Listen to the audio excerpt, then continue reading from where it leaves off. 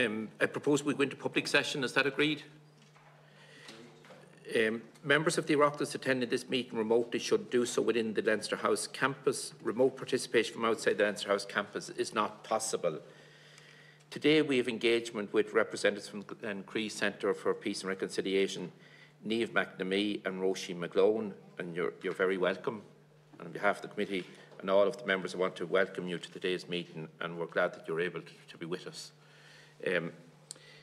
This is a routine few sentences I have to read into the record before the committee formally begins its evidence. The evidence of witnesses physically present or who give evidence from within the parliamentary precincts is protected pursuant to both the Constitution and Statute by absolute privilege.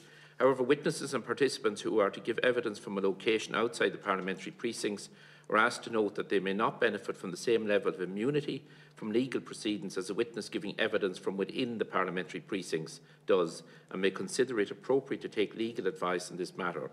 Witnesses are also asked to note that only evidence connected with the subject matter of the proceedings should be given, and should respect directions given by the Chair in the parliamentary practice to the effect that, where possible, they should neither criticise nor make charges against any person or persons or entity by name or in such a way as to make him, her or it identifiable, or otherwise engage in speech that might be regarded as damaging to the person's or entity's good name. I now call on Naoimh to give her opening statement. Thank you, Mr. Chair. And thank you very much for having us here today. It's a privilege to speak with you all. So I wanted to maybe give you a little bit of context for the work that we do in Glencree. We're delighted, as I say, it's a great privilege to be invited here to address you today and to take the opportunity to discuss the work being undertaken by the Glencree Centre for Peace and Reconciliation. I'm joined here by my colleague Róisín McGlone from Belfast, who's the Programme Manager for our Peace 4 funded programme addressing the legacy of violence through facilitated dialogue. This opening statement introduces Glencree's work, particularly with victims and survivors in Northern Ireland and across this island. So to give you a bit of context, for those of you who are not too familiar with Glencree, we were established in 1974 in response to the conflict in Northern Ireland. The Glencree Centre for Peace and Reconciliation works to prevent and transform political conflict and intercommunal conflict and build peaceful and inclusive societies. As the only dedicated peace centre in the Republic of Ireland, we bring individuals and groups impacted by conflict together and help them to find pathways to reconciliation and sustain peace through facilitated dialogue, relationship building, public discourse and shared learning. So we've transformed conflict by focusing on 6 key programme areas. Our community and political dialogue programme works with political parties and their representatives drawn from across the islands of Ireland and Britain, as well as civic society organisations and actors integral to the political debate. We do this by creating and sustaining a process where people of different traditions, political persuasions or cultural identities can come together in confidential spaces to discuss the issues that arise as disrupting factors in their relationships with each other. Our Peace 4 funded programme focuses on addressing the legacy of violence through facilitated dialogue by working with victims and survivors groups, representatives and individuals with differing interpretations of what happened in Northern Ireland's past. We achieve this through different mechanisms of engagement and sustained contact between victims and survivors and those perceived to have inflicted harm upon them. Our Intercultural and Refugee Programme aims to make Ireland a more welcoming and inclusive place with respect for all ethnic, faith and cultural backgrounds by facilitating intercultural dialogues among refugees, migrants and members of ethnic and faith minority communities.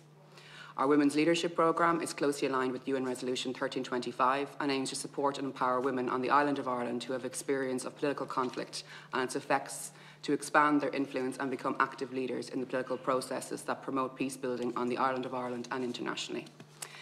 The peace education and young adult work that we undertake aims to promote engagement among students and young adults from across the island of Ireland through peace education, shared learning and cross-border, cross-community relationship building. So one of the programmes that are included in that is our partnership with Politics in Action in Northern Ireland, working with young school children in the north and in the south, engaging with politicians north and south. These programmes support young people in exploring their own and each other's identities and history, while at the same time allowing space for thought and action to build a shared future. The development of this work is a key priority for Glencree under our new strategic plan 2022 to 26, as we seek to establish a centre of excellence for practical peace building in Glencree, which will be focused on training and supporting the next generation of peace builders on this island. This is a particular area that we're very focused on in Glencree. The Southern Voice for Peace programme promotes an all-island civil society approach to lasting peace in Northern Ireland. This programme features a number of public events each year which seek to engage people from the Republic of Ireland with the issues, organisations and communities in Northern Ireland in order to make a contribution to deepening reconciliation throughout the whole island. Internationally then, Glencree has supported peace efforts in over 10 countries, including Haiti, Papua New Guinea, Afghanistan, Palestine, Israel and most recently in Cameroon. As well as sharing learnings from the Northern Irish peace process, this work also presents a very useful opportunity for Glencree to learn from the experiences of conflict transformation in other jurisdictions. Today, our focus will remain on our own shores and the work we are undertaking to address the legacy of conflict in Northern Ireland. So I'll talk to you a little bit about Róisín's programme in particular. So the Peace 4 funded programme addressing the legacy of conflict through facilitated dialogue. So well over 2 decades since the signing of the Good Friday Belfast Agreement, Northern Ireland and the border counties remain divided along communal lines. A contributing factor to this divide is the inadequacy of the Good Friday Agreement and subsequent political efforts to address the legacy of past violence. The deficit is most acutely felt in the divisive relationship between victims and survivors groups and the individuals, groups and institutions perceived to have inflicted harm upon them in the past. In 2017, Glencree was awarded 4 years of Peace 4 funding under the Building Positive Relations strand to target these issues through our Addressing the Legacy of Violence Facilitated Dialogue programme. The programme is due to finish at the end of August 2022 after being granted an 8-month extension due to the limitations on our work inflicted by COVID-19 pandemic.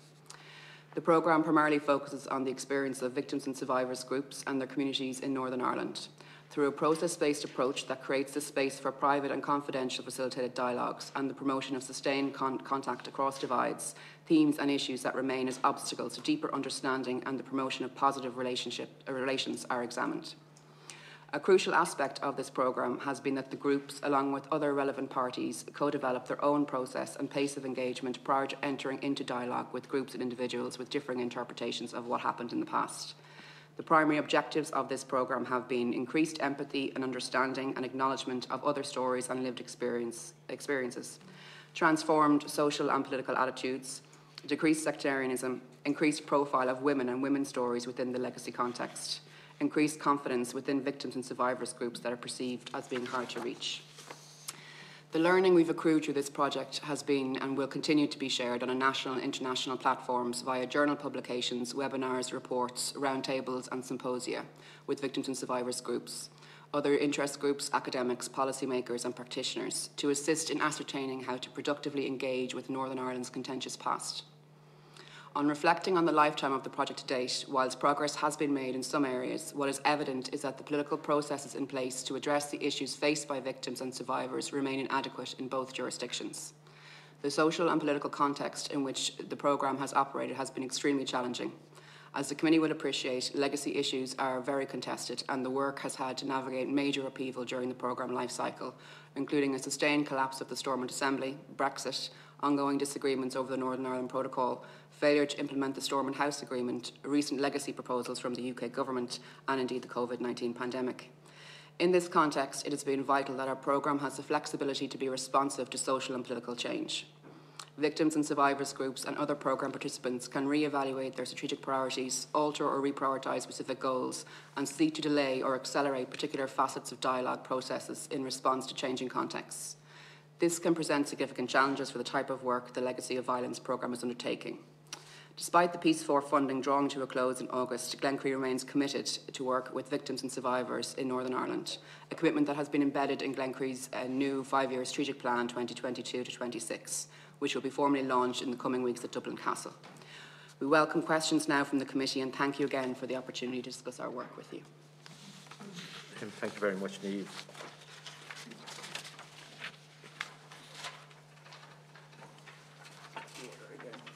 Perfect. The order of speakers' contributions from different political parties and groupings is Fianna Fáil, Fine Gael, Sinn Féin, SDLP MPs and Alliance MPs, Green Party, Sinn Féin MPs, Labour, and then the Independents and Aontú. Neil Blaney had indicated, I understand. Was he here? No, he wasn't here, he's just stepped away. Yeah. Pauline, I understand, do you need to get away? I don't mind. I it's a while yet, you but I can take your go. contribution now? I think you have commitments in the Dáil. Yeah.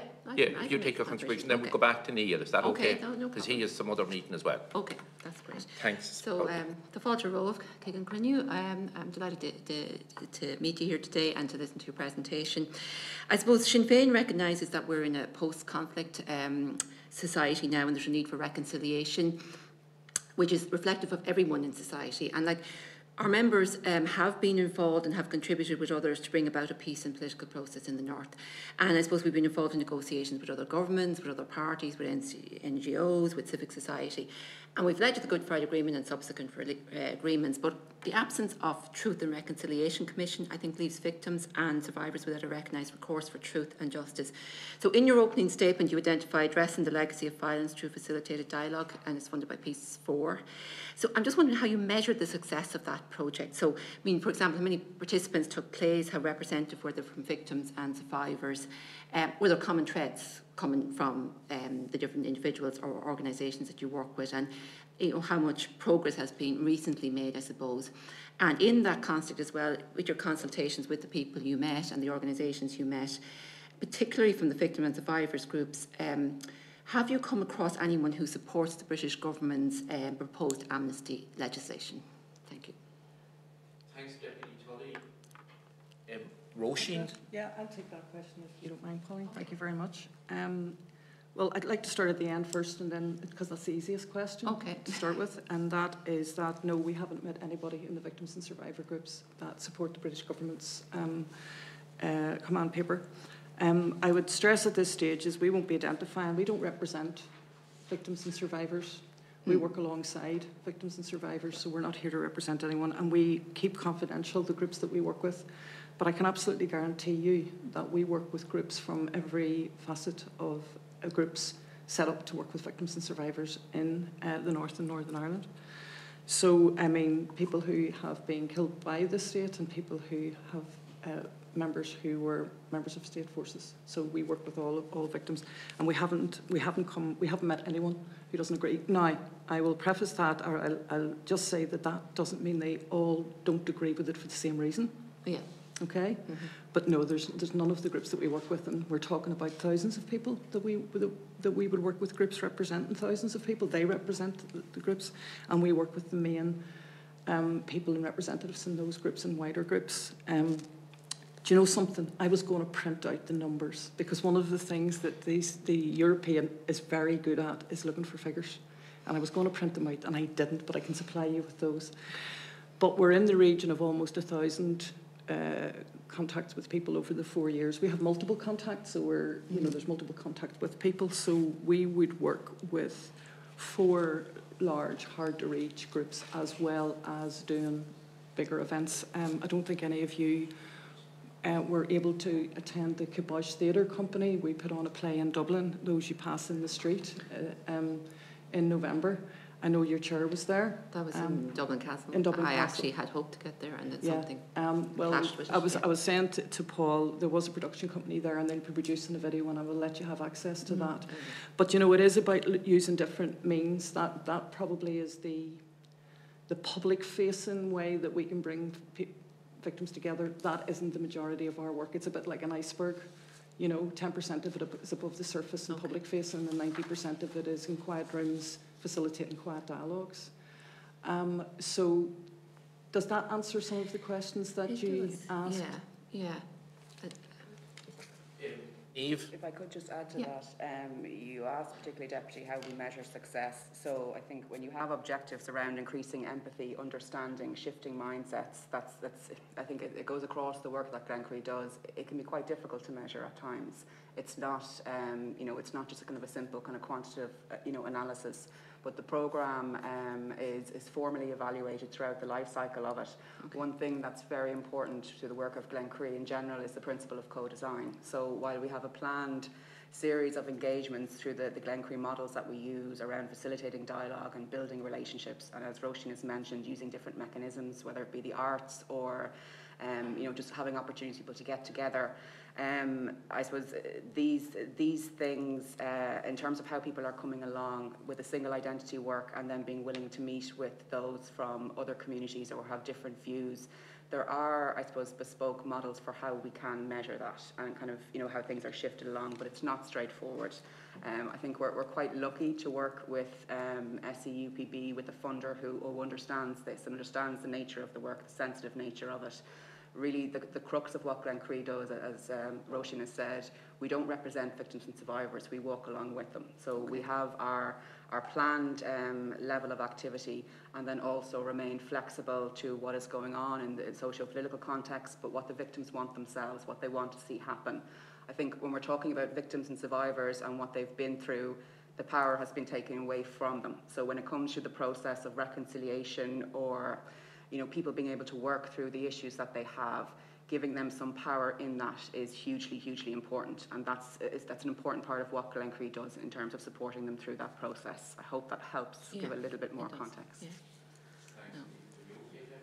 Yeah, I know my colleague Mickey Brady wanted to come in as well. Bring in. That's, yeah. Mickey Brady MP, are you okay? Can you hear us, Mickey?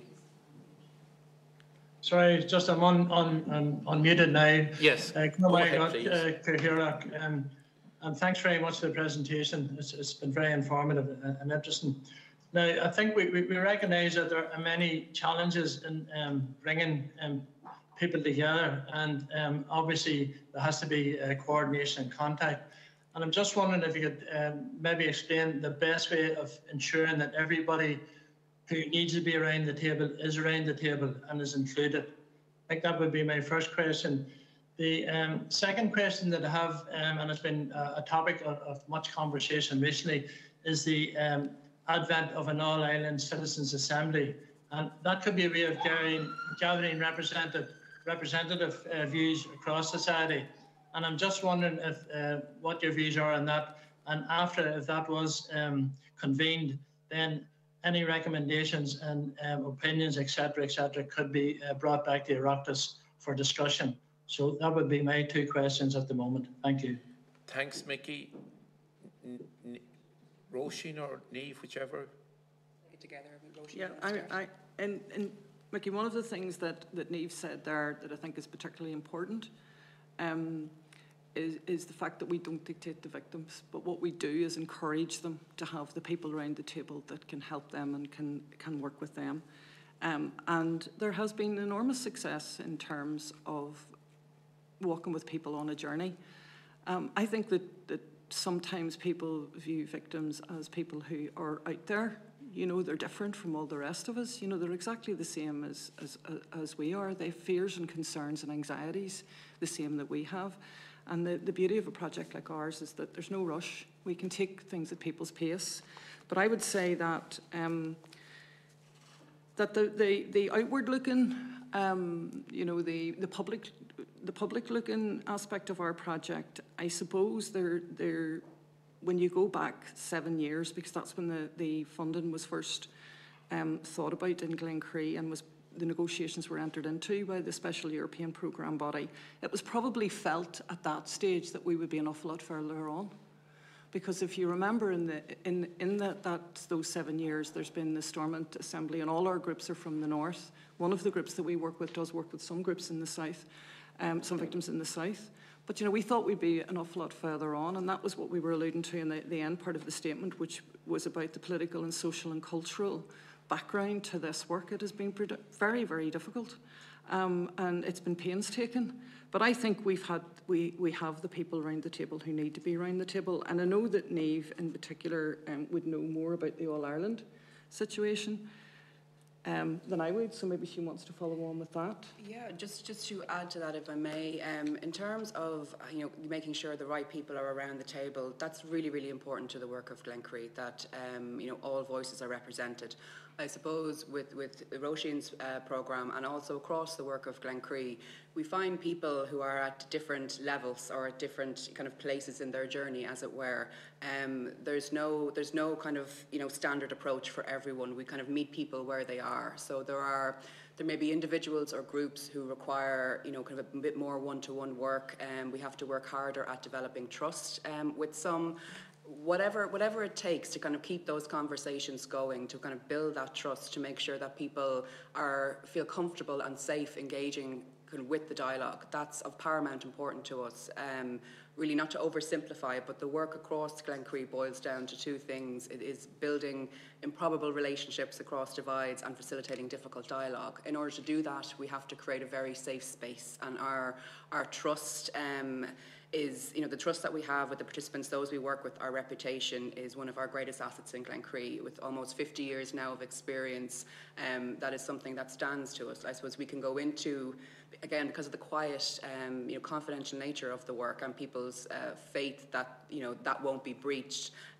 We can go into places, we can engage with people that are very hard to reach or that are reluctant to come to the table. But as I said, for us, we don't make exceptions. We ensure that everyone who needs to be is at that table, and whatever we have to do to work towards that within the context of our work, we do. In relation to your question around an all-island assembly, look, I suppose from Glencree's perspective, we're absolutely in favour of conversation, of engaging with one another. I think there's been great success in citizens' assemblies and in hearing people's voices. I think if it's done well and if it's done respectfully and voices are heard around what it is that need to be said, they can work extremely well. So in principle, yes, Glencree is absolutely in favour of open, honest, public, transparent dialogue. But again, we'd have a particular interest in how that's done, in the facilitation, the mediation of that dialogue. Again, with the principles we have around creating safe space and trust and respectful dialogue, that it's not nothing descends into a political, a positional kind of politics back and forth, that it is kind of an open, honest exchange. But as I said, there's great benefit to that. So in Glencree, yes, we are in favour of talking. Róisín, are you okay? Well, I suppose I would just refer back maybe to the debacle that was the Civic Forum in the North. I was a member of the Civic Forum in Northern Ireland, and it does come down to, for me, the success or failure of these sorts of large projects. Bringing in representatives from civic society comes down to how it's serviced, how it's mediated, how it's facilitated. I won't make any comment on the Civic Forum, but it was a very large experiment in bringing civic society together, and you may have your views one way or another. So I agree with Naoimh. My expertise lies in how you create the safe space and how you facilitate that dialogue without alienating people and making people feel comfortable, and that's what Glencree is about as well. So that's the part that I feel is critical for, you're saying for, if you're asking from the committee perspective, that's the critical part of it. Thanks, Róisín. Mickey, there's 2 minutes left in this slot. Do you want to make a final comment? Yeah, just thanks. And obviously, part of the difficulty is, as you say, the whole confidentiality, I suppose, and the issues in getting groups around the table who probably in many cases fundamentally disagree about many things. And I think you have been successful, as far as I'm aware, of getting disparate groups together and going through stuff. I suppose the other question I have, and again, it's something that's very topical at the moment, is the whole issue around the constitutional issues, and indeed the parts of the Good Friday. We are the committee that's involved in the implementation of the Good Friday Agreement, and I think Naoimh mentioned some of the inadequacies of the Good Friday Agreement, but I think part of the difficulty is that the Good Friday Agreement has many parts that simply haven't been implemented, and one of those is obviously around the whole referendum and the border poll. So I'm just wondering, do you have any particular views on that, or is that something outside your remit? Thanks, Mickey. Naoimh, we've limited time just on this slot, Sure. so... Just to say, Glencree does not take a position on the constitutional question. That is not our place to pass comment on that. I would just clarify that when we mention inadequacies in the Good Friday Agreement, the Good Friday Agreement was a massive achievement, and we're not, I suppose, I would never want to take away from that. When I mention inadequacies, I'm purely talking about the victims and survivors sector and how the provisions, where we're not there around that. In terms of the constitutional question, in our broader work, what we find is very unhelpful is front-loading the destination. So the idea that this is a fait accompli, or we're going to get to that point, at some stage anyway. That's very, very unhelpful for the conversation. As far as we're concerned, our interest is in finding ways to live peacefully together. So whatever form that takes in terms of political change that we might see over the next 10, 15, 20 years on this island. So as I said, Glencree, we do not take a position on the constitutional question. Thanks, Naoimh. The next start is Fianna Fáil. Senator Neil Blaney. Thank you very much, Chairman, and I welcome both Róisín and Naoimh on today. Thank you very much for your presentation. I was between meetings, so I got some of it. I didn't get all of it, but I read it beforehand. And I tried to get off my office, and I didn't manage that, and I came back down again. I'm very much aware of the work that you have done over the years, pre-Good Friday and post-Good Friday. I spent a weekend in Glencree quite a number of years ago in the noughties, and I'm very much aware of the vital work that you do. But I suppose today, for the purposes of the committee and your presence here, I wonder would it be possible if you could give a view as to your input into the leading up to the Good Friday Agreement. How vital were you as an organisation in shaping the ground, let's say, in the lead into the Good Friday Agreement, and also thereafter, post Good Friday Agreement? How vital was the work that you done in relation to that? And I suppose, following on from that, there's a narrative that in any future border poll, some will call for sooner and others later, and I understand you can't take a side, and I'm not asking you to. But there's a narrative out there that a citizens' assembly would need to be held in the lead up to that, dealing with issues. And again, not asking you to take sides, but maybe you may have some opinion in relation to that. Because certainly from my perspective, the difficulties and the divergence of opinion is so great that it's going to take something much greater than a citizens' assembly to get everybody to the one space. And we have an awful lot of work to do, something that, in my view, a citizens' assembly could not take on. The disparity of work, the amount of work involved. Let's say, take it back to pre-Good Friday Agreement, the amount of work that was done behind the scenes to get agreement across the lines, the massive amount of work, and the back channeling. Could you give us maybe a flavour of some of that, and not to do down a citizens' assembly, but can you give us a taste of maybe what is involved? How many more like you are out there behind the scenes doing this back channel work, if I can call it that, and just generally, what's your view? Thanks, Chairman. Thanks, Senator Naoimh.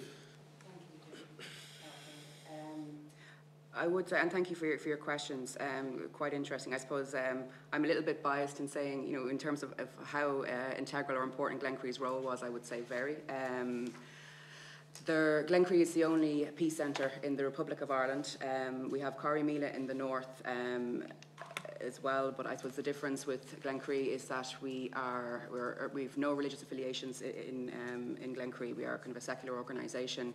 So as I mentioned, Glencree has been going for 50 years, and our work has evolved throughout that to support the peace process on this island and to support the people in the north, support the people across the island who are doing this. There's a very strong public service ethic in Glencree. We are a resource for the state, for communities in the north. We work with politicians in London and with kind of individuals in the UK as well. I suppose, I'll come on to the issue of a citizens' assembly or a kind of a public forum, but I think there needs to be a place. It's essential that there are places, there are environments where people can come away from the public eye, can come away from the media, can come away from the pressure of party lines and engage with each other as human beings, addressing the issues that are coming up for people. We need to be creative about this. We're in a very, very precarious time after Brexit. so much work has been done by people in Northern Ireland, on this side of the border, around the implementation of the Good Friday Agreement. A lot of great work, but we're still not there yet. We've made mistakes. There's much that still needs to happen. Brexit, as I'm sure you can all appreciate, it has put so much pressure on relationships that were so hard won, that we worked so hard to help create. And that is something that has kept us very, very busy in Glencree over the last 6 years almost now.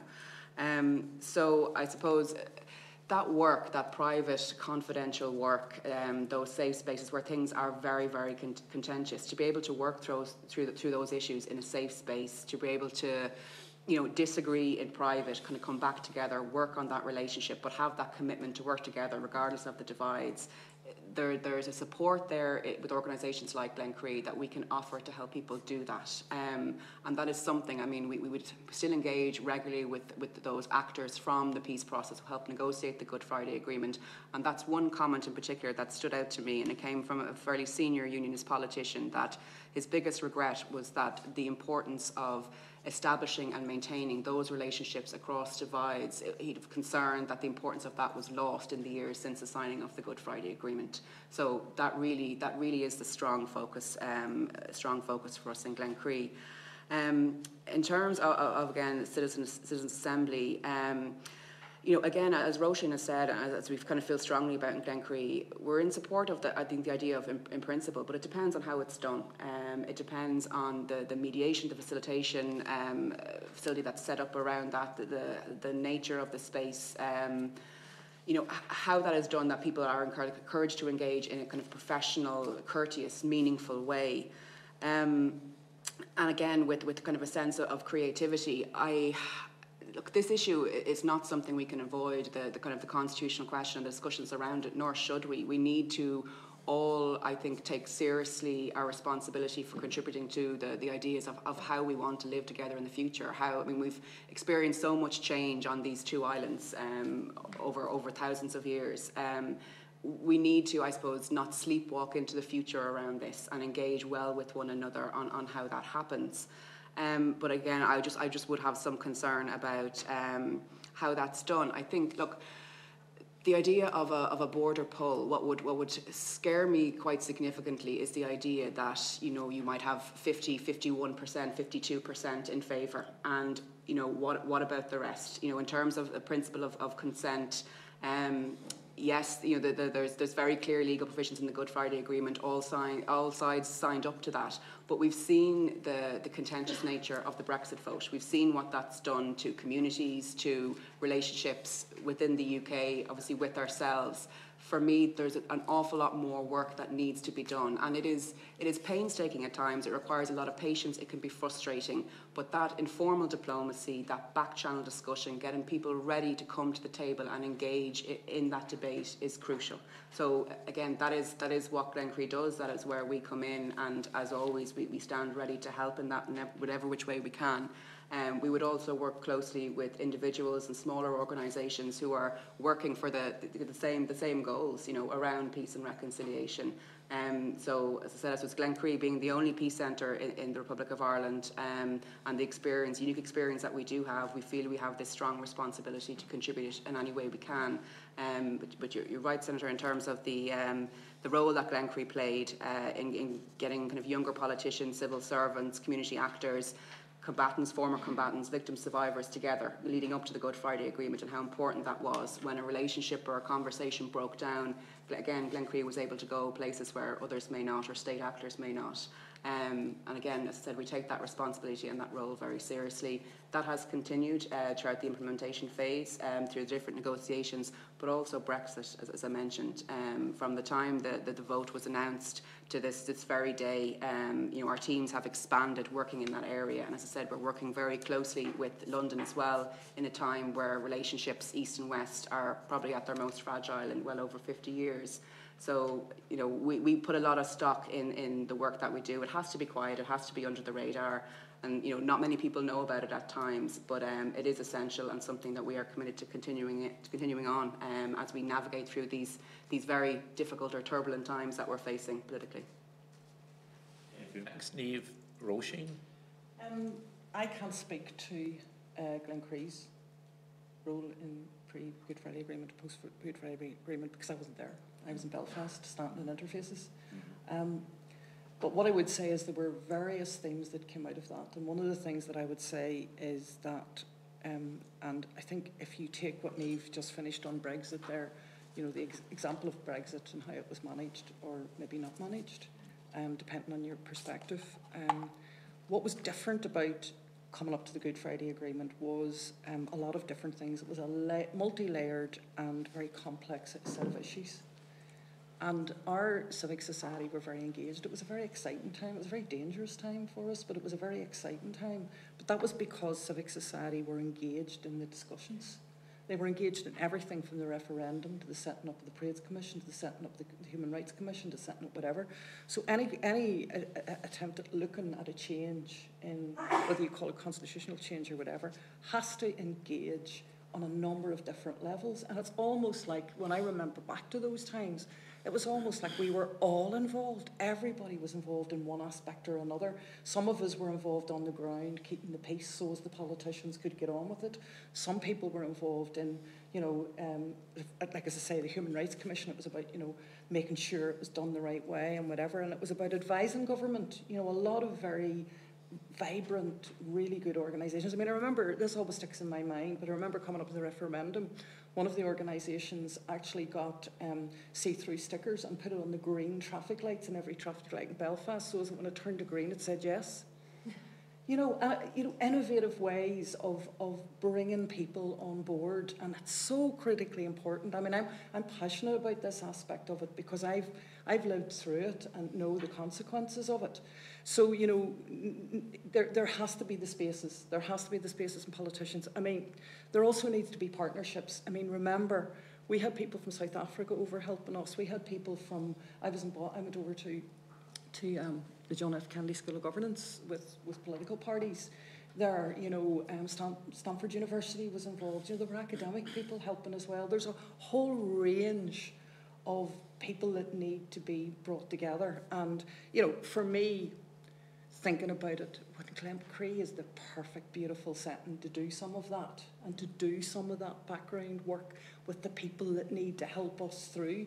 Because you're right, it can't be done with one group or, you know, one assembly or one whatever. There has to be so many interweaved issues. And I suppose coming back to something that I didn't answer, I'm sorry about this, but I didn't answer in here, was the Truth and Reconciliation Commission. We didn't have that, you know, but there was lots of storytelling, there was lots of things happening in the Northern Ireland. So sorry if that may answer your question on that. Thanks, Róisín. Neil. Senator Blaney. Thank you very much for the answers. And I suppose you're right, the conversations do have to be had and everybody's calling for them. But we also have to be very, very careful about our conversations. And I suppose what you're highlighting today is that not all these conversations can be had in one room. And that's where a Citizen Assembly, it has to be a bigger picture than much bigger picture than the Citizen Assembly in my view. And it's good to have this aired today. It's really good. And, you know, it's good to have that of a picture of the work that was involved and run up to the Good Friday Agreement, because one of my biggest fears is having that border poll and it failing.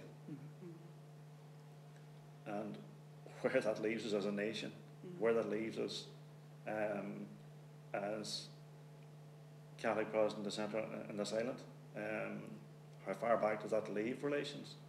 And that's, I suppose, a space we do not want to get into. But moreover, and I know that COVID has impacted you and your work as much as anybody on the island. But I really look forward to engaging with you and your work in the years ahead. And we look forward to invites to Glencree and sharing in conversations and step by step moving the conversation forward in a way that's inclusive, that's about taking everybody on board in a manner that's has diversity of view and respective opinion across the board. And thanks for the presentation. Thank you. Thanks, Senator Blaney. Do you make any concluding comment in regard to Senator Blaney's contributions? Is there anything in particular you wish to? Just to say that, as I said, Senator, thank you for your comments. Glencree always stands ready. You're always very welcome yourself on this committee. If ever we can assist you with certain conversations, or as I said, you're always welcome to kind of engage with our events. I think it's really important to have that political engagement, so we really do appreciate it. Thank you. Thanks, Naoimh. Senator John McGahan. Senator McGahan. Yeah, Brendan, I'm just here in my office. Thanks so much, Chair. Just to my colleagues, have apologies. I'm the sole Fine Gael person here today. My colleague Senator Eamon Curry is in Fermanagh, and Deputy O'Dowd and Deputy McNamee have given their apologies. And Chair, I also have another meeting here in Leinster at 3 p.m, so I'll just have to leave at 5 to 3, so I won't be here for the second round of Fine Gael questions. I have 4 or 5 questions, and I just might be, Chair, is it 15 minutes I have? Yes, myself? yes, Senator. Yeah, okay, excellent.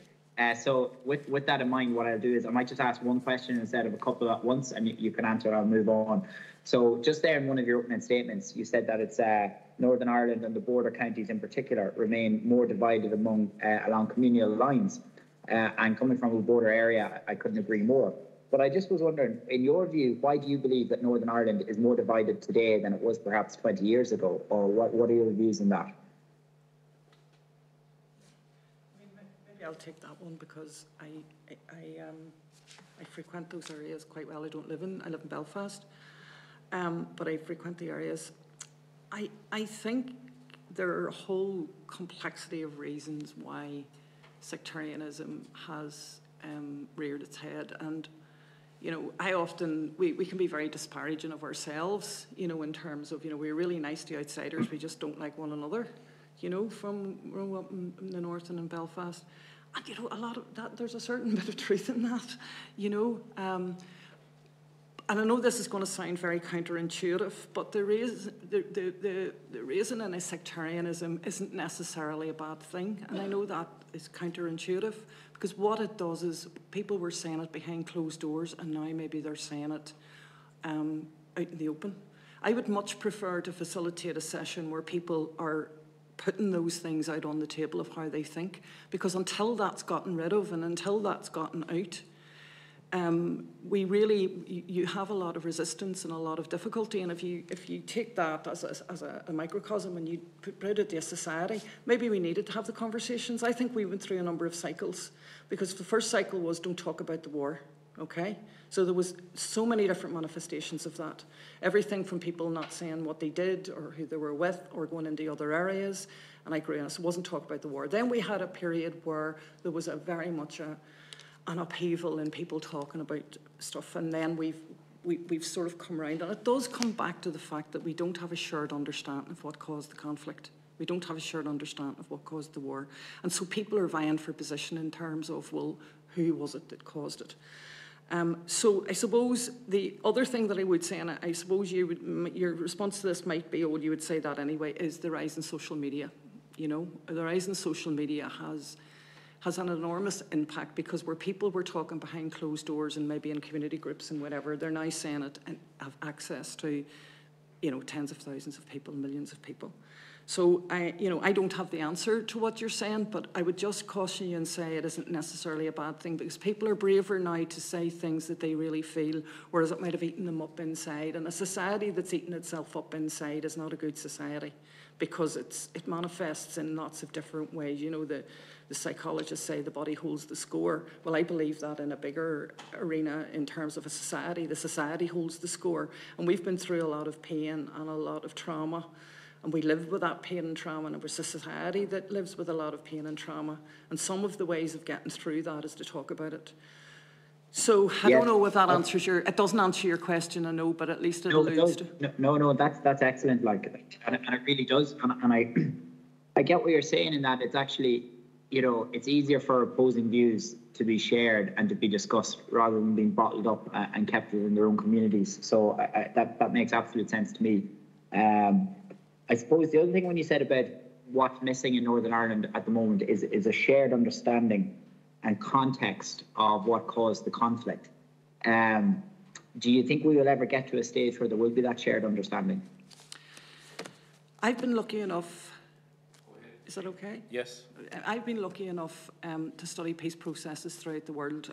I've also been out to, South Africa and Macedonia and whatever. And there's no perfect peace process. There's no perfect society out there. There is no perfect society that has come through conflict.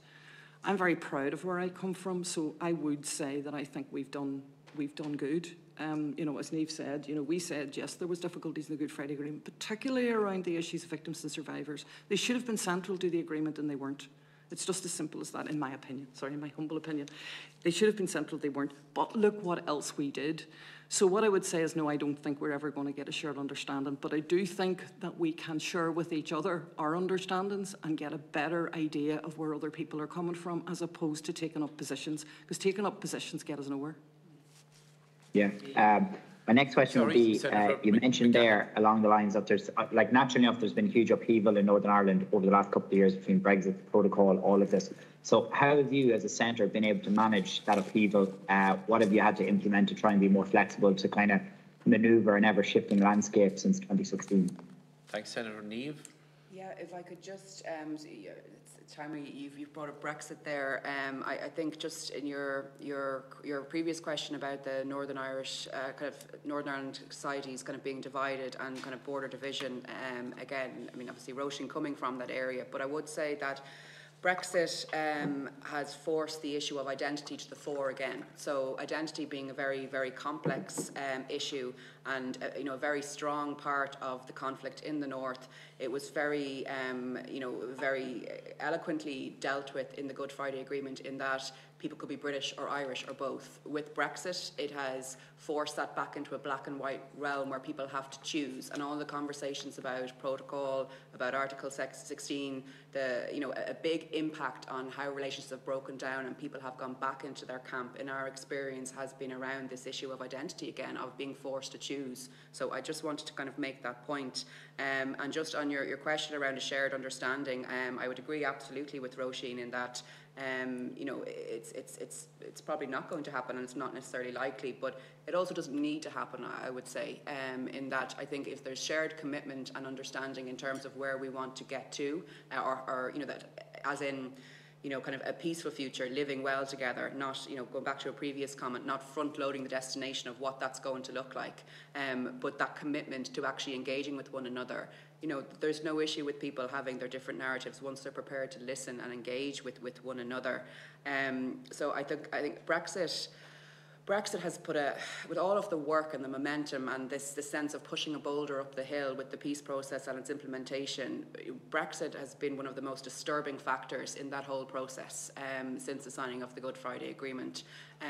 Again, that issue of identity, people going back into their camps. So how we've experienced it is that people are less likely to engage. They've maybe stepped back a little bit. There's much more work needed to do on a kind of a one-to-one basis. Kind of a lot more patience required in certain areas. It's, 2 steps forward, 1 step back at times. But again, that just tenacity and determination and patience for moving forward with that from Glencree, and us supporting people with that, is of paramount importance to us.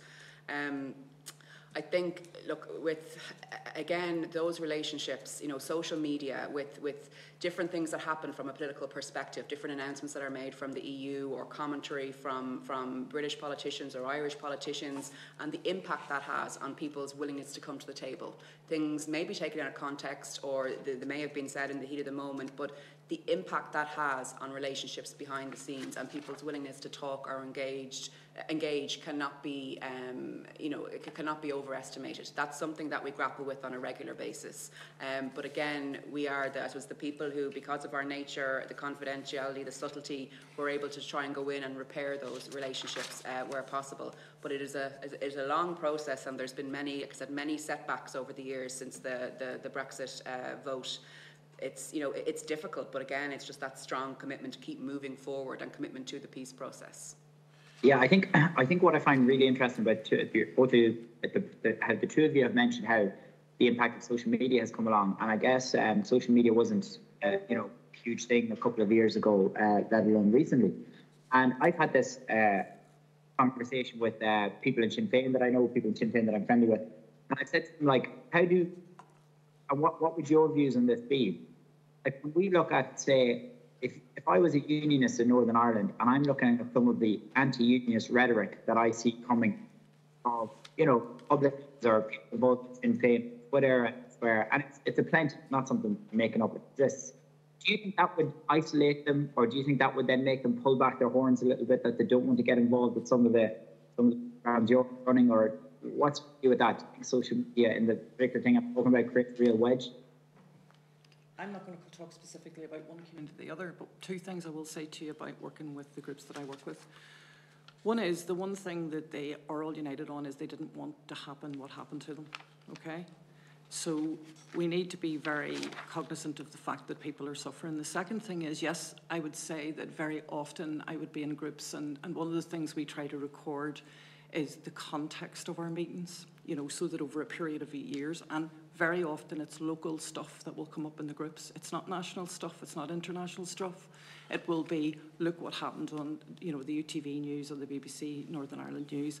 Did you see such and such did that? Or Twitter or Facebook or whatever. But, just referring back to what I said before, that's what you work on. That's what you have the conversations about, because it's out there. It's out there and it's out in the open. But I would say that very often the context within the groups that I work with is very impacted by local politics.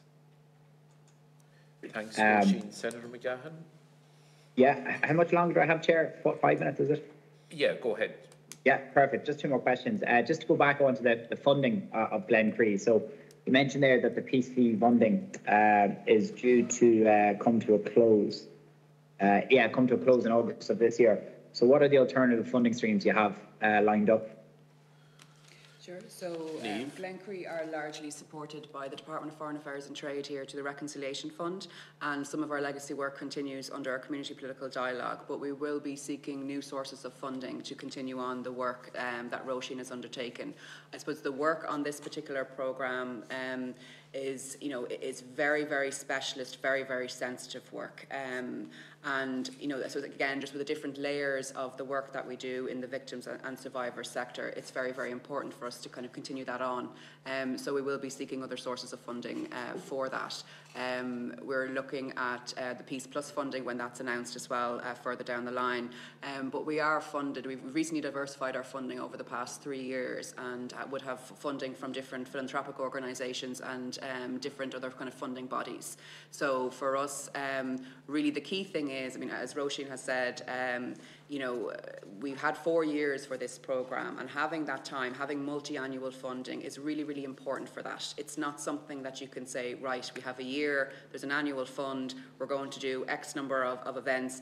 You really have to kind of engage, meet people with, where they are, go at their own pace. There's times that we do push for a particular reason, but it needs that time.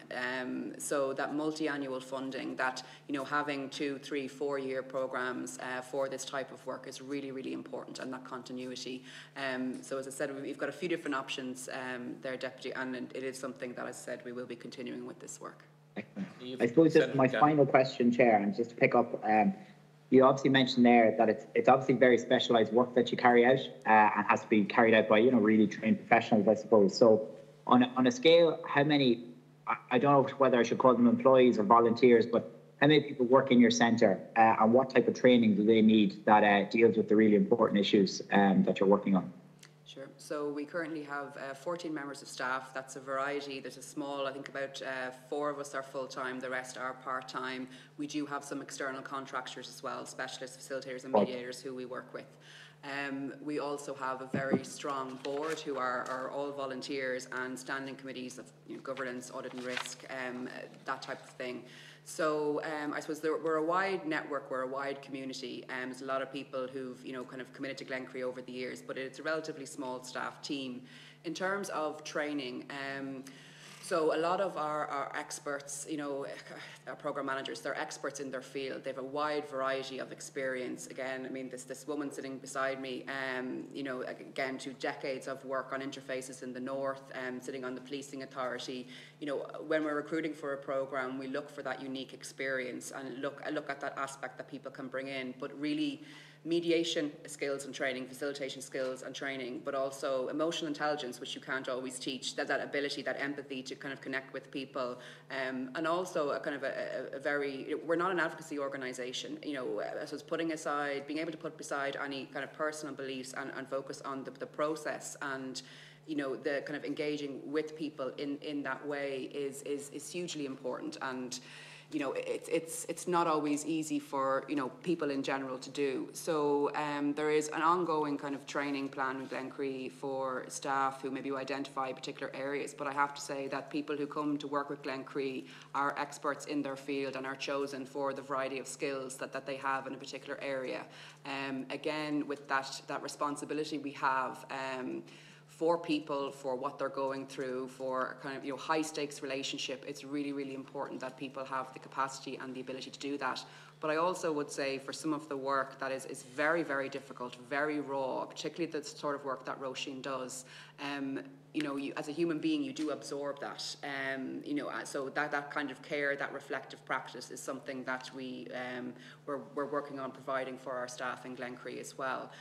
It is very specialist work. I think that the training on the ground as well and be able to observe it is very, very important. But this feeds into, you know, a very strong focus for us as we move into the next 5 years of Glencree's life, is around, you know, establishing a formal centre of excellence in Glencree. We've had peace education programmes over the years, but we're deeply committed to helping to upskill and support the next generation of peace builders, because that is an area of concern, is who's coming next to continue on this work. You know, there's a lot of older voices who did incredible work, who have huge experience we can all learn from, who are engaged in the peace process. But what are we doing to support the next generation of leaders, of peace builders, of senior civil servants, political representatives, community leaders, supporting women to, you know, to have that seat at the decision-making table, you know, supporting young people in finding, you know, courage for their voice and opportunities to engage, and also diverse societies as well, recognising that we're not just an orange and green society anymore,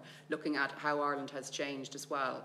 So, as I said, for us within our new strategy, formalising our peace education offering, the niche, the 50 years experience that we have, is something that we're deeply passionate about as we go into the next 5 years. Thanks, Naoimh. Just to conclude, Chair, thank you so much for both your presentations. You're both extremely impressive people, and you can see how well on top of your brief you are and the excellent work you do. So just thank you so much, and apologies, Chair, that I won't be here for the second round of questioning later on in the meeting.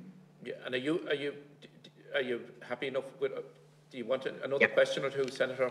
No. That was I think I should have 15 minutes every week, Chair. Thank you.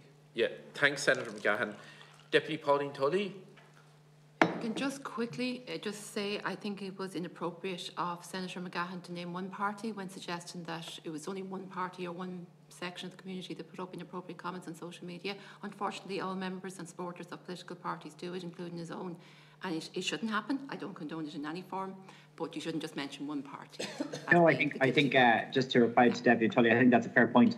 And once I finished speaking, it's something that I should have said it's equally prevalent on the unionist side as well. But I think that's a fair point, and I take it. Thanks, Deputy Tully. Offensive comments by groups or individuals aren't acceptable anyway. Unfortunately, there's too much of it in life today, sadly, and causing grief for a lot of individuals and families, and it's a real difficulty for society at the present time, individuals and groups putting up obnoxious statements and comments about people, unfounded in many instances, and it's not to be tolerated in political life or in any life, so it's not. Deputy Tully, are you okay? Thank you. MP Mickey Brady, are you okay, Mickey? No, I have a couple of points to make, Chair, and thanks for the opportunity. One of the things that struck me as somebody who lived through the conflict from day one in the 6 counties, didn't watch it from afar on television, but I represent a border county, and I can see the absolute positivities of the Good Friday Agreement in my own constituency, and I wouldn't necessarily accept that society and I'm obviously dealing with my own constituency, is more divided. In my view, people are coming together more and more, particularly young people. The other thing that I wanted to raise was I've been on this committee since 2015, as you have been, Ciara. And, you know, when we talk about the implementation of the Good Friday Agreement, the referendum, the border poll, is an integral part of the Good Friday Agreement. And it seems to me that some members of the committee are more interested in revising parts of the Good Friday Committee than actually implementing it. Now, Naoimh mentioned there about the 50% plus one, and you know what happens the rest of it was only 50% plus one, but that's democracy. And all the politicians around the table here and members of the committee, if we were elected on 50 plus one, then I think we'd all be reasonably happy just to be elected. The other point that I would make in terms of Brexit has been mentioned a lot. In my experience in talking to people in Britain, in England particularly, they didn't really know, there was a mismanagement, they didn't really know what they were voting for.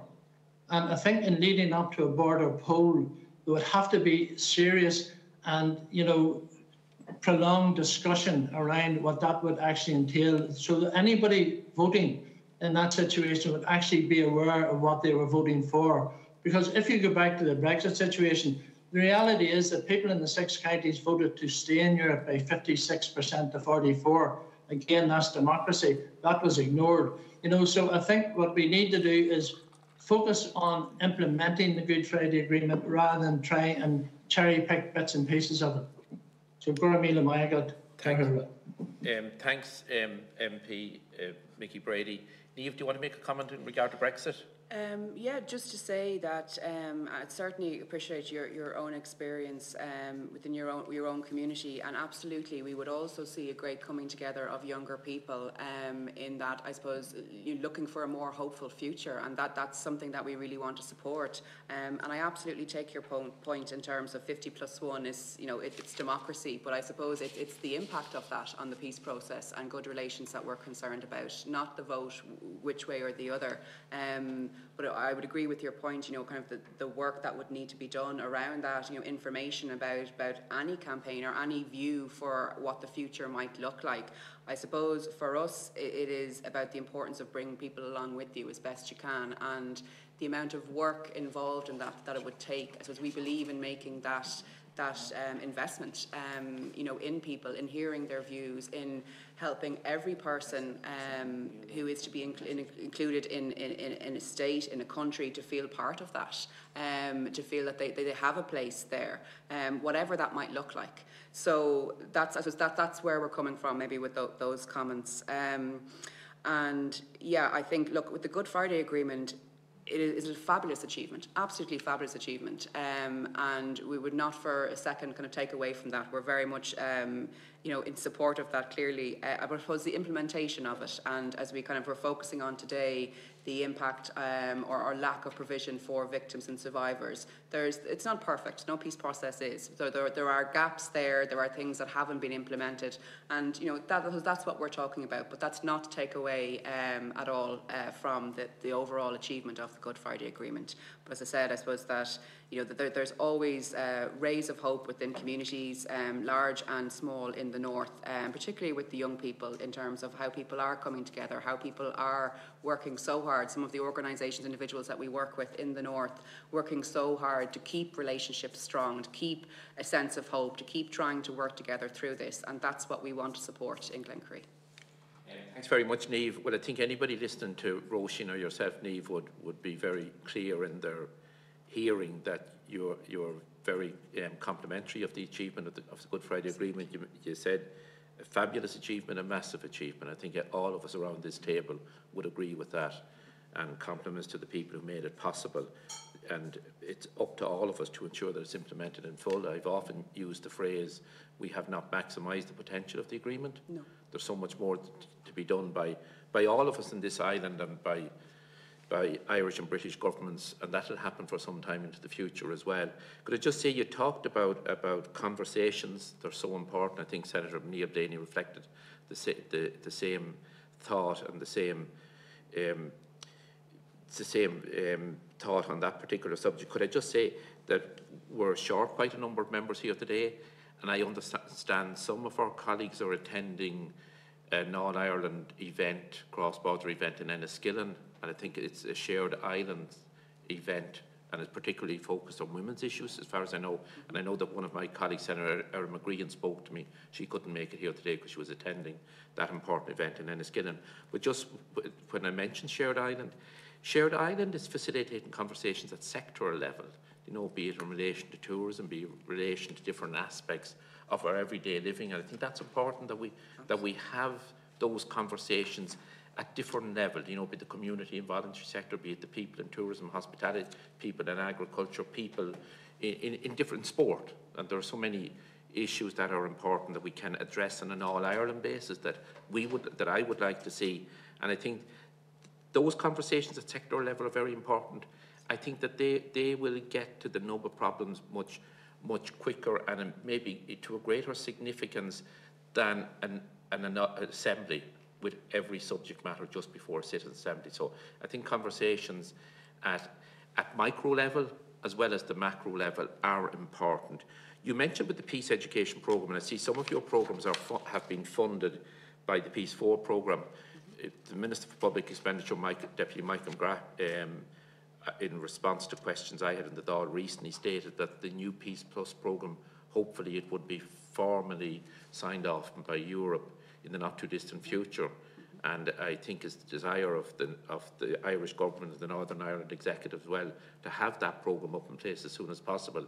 And I hope that your project can benefit from the Peace Plus programme. And maybe, I'm sure I speak for the committee here when we say that if we can support you in your request to the Peace Plus programme, that we value the work that you do, because you have been before this committee on a number of occasions. Just with regard to the Peace Education programme, and I think if we don't succeed at education, if we don't succeed in ensuring that people have better attainments in education and all that, some of the issues that have bedeviled society will continue. And I believe, we had integrated education group here recently, and they outlined to us the particular difficulties in lack of attainment at second, further education and third level as well. So we need improvement in that respect through the different strata in education. One of the programmes that I always thought was very beneficial and useful was the Wider Horizons programme. I don't know if you're familiar with it. It was our colleague here in the Oireachtas, Senator Diarmuid Wilson, as Youth Reach Coordinator in County Cavan at the time. He had a number of youth training programmes going between groups here in this state and groups in Northern Ireland. And I'm just speaking, as Deputy Tully would know, for our own County Cavan Vocational Education Committee at the time. Our Youth Reach centres had collaboration with similar groups in Northern Ireland. There were youth training programmes, and say that the groups from Northern Ireland, they came to their counterparts south of the border, engaged in some of the work and training and learning that they were doing. And similarly, the groups from here travelled north. Part of that programme then involved travel abroad, the United States, Australia, particularly where there were Irish communities. And Róisín mentioned some of the schools, the university that have particular focus on politics as it applies to our island. And they were involved in vocational programmes there. Now, I followed up because I attended many of their events over the years in my own constituency. And to my knowledge, a lot of the contacts that were made by those young people at that time have continued 20 years on. And I think that is very important. And we were dealing with predominantly the people who took part in those programmes were people who were in second chance education.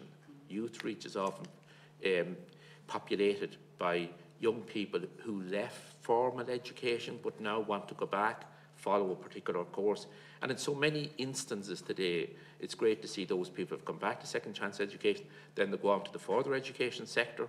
Many of them end up with their primary degrees and higher qualifications as well. So that Wider Horizons programme doesn't exist nowadays. It's gone for a number of years.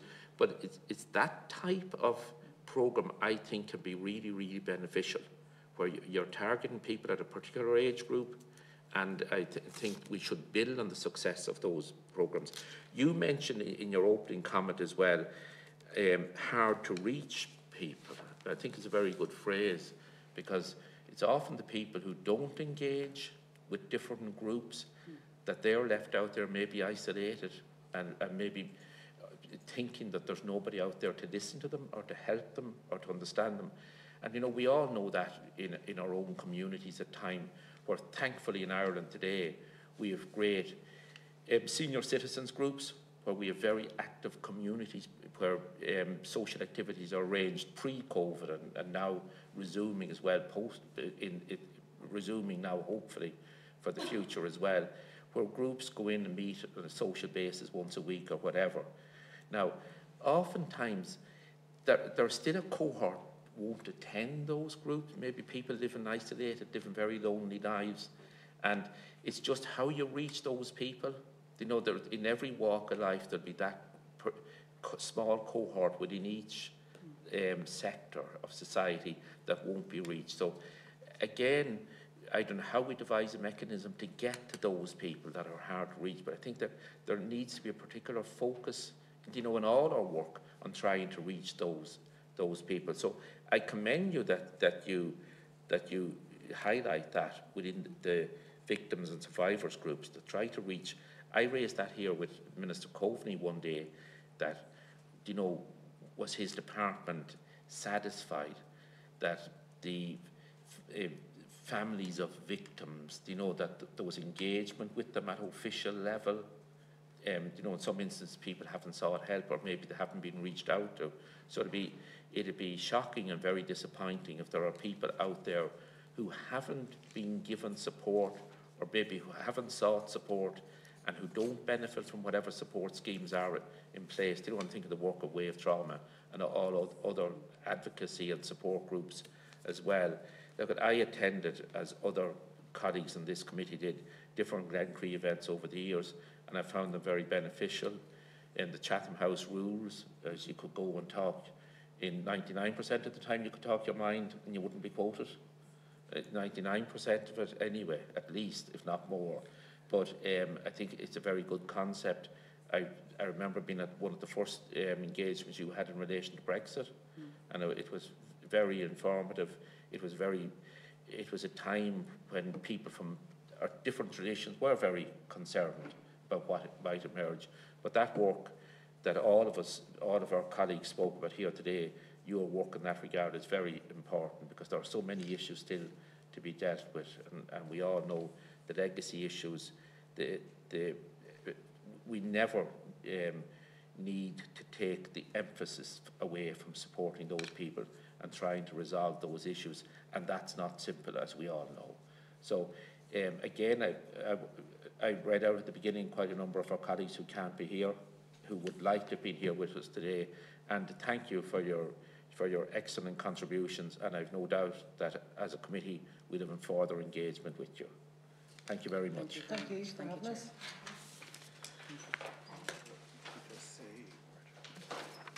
This meeting is now adjourned until Thursday, the 24th of February, when we meet with the Committee on the Administration of Justice.